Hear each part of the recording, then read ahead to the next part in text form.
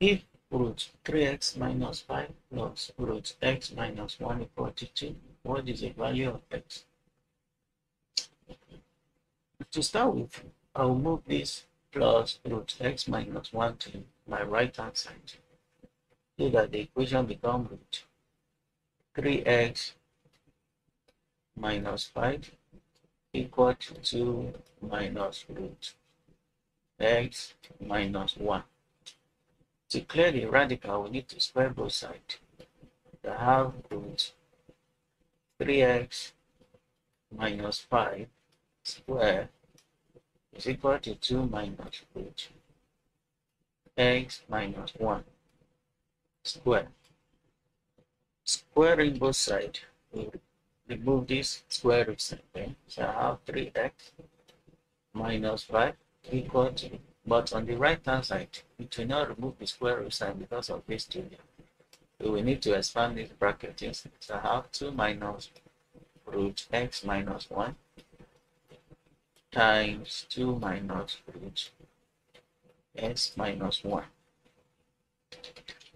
I have 3x minus 5 equal to 2 times 2, or 2 times root x minus 1 is root 2 root rather x minus 1, then root negative root x minus 1 times 2 is minus root x minus 1, and root x minus 1 times root x minus 1, whereby this minus times minus is plus, so this times this is x minus 1. Let's simplify it further. I have 3x minus 5 equal to this 4 and this 1 are like terms, so I can bring them together. X 4 minus 1 is 3, and then this and this can be added. That is negative 2 root x minus 1, negative 2 root x minus 1 is negative 4 root x minus 1, then plus this x plus x. Collecting like terms, how 3x minus this x, are moving it here, minus x, and minus 5, I move 3 also there, it become minus 3, equal to minus 4 root x minus 1. 3x minus x is 2x, and negative 5, negative 3 is negative 8, equal to negative 4 root x minus 1. On the left hand side, 2 is common, so let me factor it. 2 into x minus 4 equal to minus 4 root x minus 1. 2 here 1, 2 here 2. I have x minus 4 equal to negative 2 root x minus 1. This is still a radical. So to get rid of it, I will need to square both sides again. I have x minus 4 squared equal to negative 2 root x minus 1 squared. And that will give us x minus 4 minus 4, x times x is x squared right now. Then x times minus 4 is minus 4x, minus 4x again. And 4 times 4 is 16 equal to, now when I square this, negative 2 squared is 4. Then this one squared is x minus 1.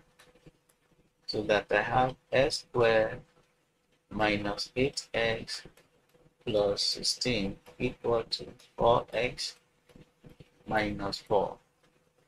Collecting like terms, I have x squared minus 8x. When this one comes here, it becomes minus 4x, then plus 16. When this comes here, it becomes plus 4, equal to 0. Since we have moved everything from here to the other side, so I have x squared minus 8x minus 4x is minus 12x. Then 16 plus 4 is 20 equal to 0. We have arrived at a quadratic equation. If I multiply this by this, that is 20x squared. Then I'll look for two factors of 20x squared that can add up to this middle term, negative 12x. That should be 10x and 2x. Then how do we add the two to have negative 12x? Both of them have to be negative, so that the equation becomes x squared minus 10x minus 2x plus 20 equal to 0. Grouping them 2 by 2, I have x squared minus 10x minus 2x minus 20 equal to 0. The plus change to minus because I introduce a bracket.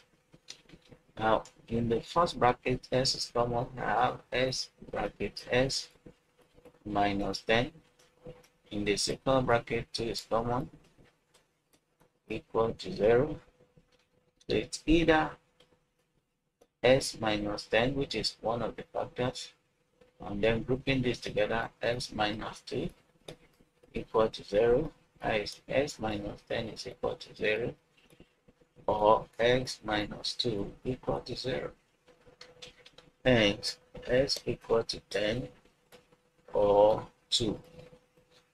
And let's check which of these satisfy the equation. Either s equal to 10 or s equal to 2. And the equation says root 3x minus 5 plus root x minus 1 equal to 2. So when s is equal to 10, let's put in 10 here. Whether we arrive at 2, that will be root 3 times 10 is 30, and minus 5, and plus root s is what, 10, 10 minus 1. Let's see whether we arrive at 2. 30 minus 5 is 25, root 25 plus, and 10 minus 1 is 9, root 9.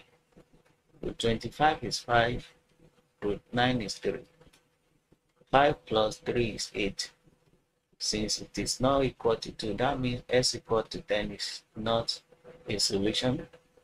And let's check s equal to 2 and see. Putting into here, we have root 2 times 3 is 6, minus 5, plus, again, putting to here, that is root 2 minus 1. 6 minus 5 is 1. I have root 1 plus, again, 2 minus 1 is 1. The square root of 1 is 1. 1 again. 1 plus 1, 2. This satisfies the equation since we arrive at 2. That means the only solution to this equation is s equal to 2. That brings me to the end of this video. I hope you found it useful. If you do, don't forget to like the video and also subscribe to my channel so you get notified for a new video like this. Thank you.